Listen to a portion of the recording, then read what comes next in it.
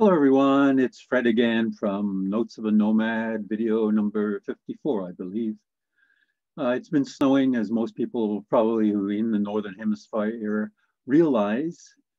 People I've been in contact with from Germany to UK, Ireland, of course, United States and Canada and the Northern Hemisphere, and I think even Japan, I heard, had a little bit colder weather than expected. Texas was really hit in the last few days. We had a bit of snow, as you can see. I'm going to show you a short video on the boat. This was a couple of days ago. It's becoming warmer now and melting, but let's go through this.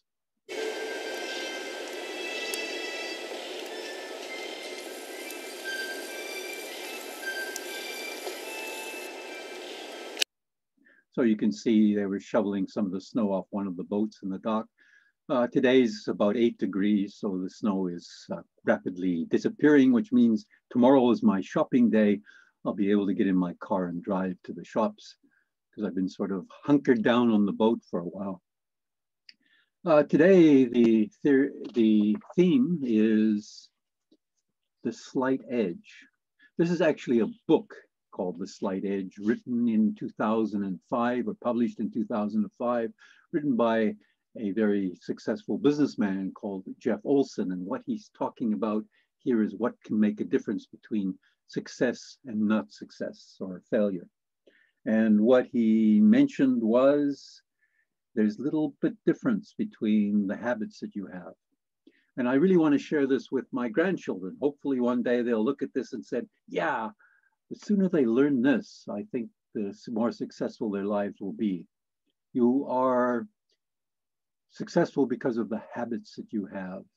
And we have good habits and bad habits. And as Jeff Olson suggests, you want to replace the bad habits, which might be watching too much television, playing too much video games, whatever, with some good habits, or eating bad food, eat good food.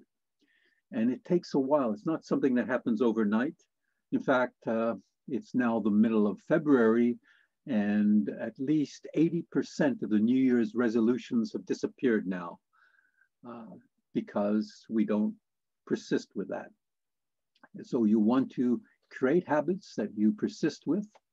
And some of the previous things I mentioned, this is change, try and solve problems, and create routines. And as Jeff Olson said, you have good habits, and that is what ensures that you are successful in life. I track what I do every week, and at the end of the week, I do the well, better, and best on my own. I look at what went well this week. What could I have done better? But what was the best thing that happened? And I use that on my own habits to see how I'm doing with the habits. And this is what I would call lifelong learning. And if my grandchildren or anyone else who watches this video now or in the future wants to think this is the slight edge that can make the difference between being successful and not being successful.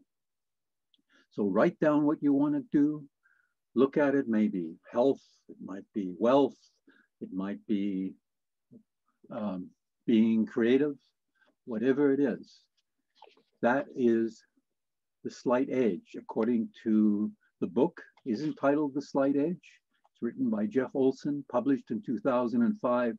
And I would recommend just having a look at that, because that, I believe, will make you among the 5% of the people who achieve their goals and have a good, happy, and successful life.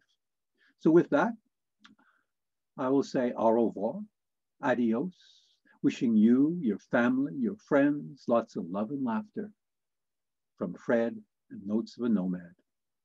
Oh, the hat is from Finland, and I thought it was appropriate hat with the cold weather we had, because if anybody knows about cold weather, it's the people in Finland. And thanks to my friend Matti for donating this hat to my hat collection. Au revoir. Bye for now.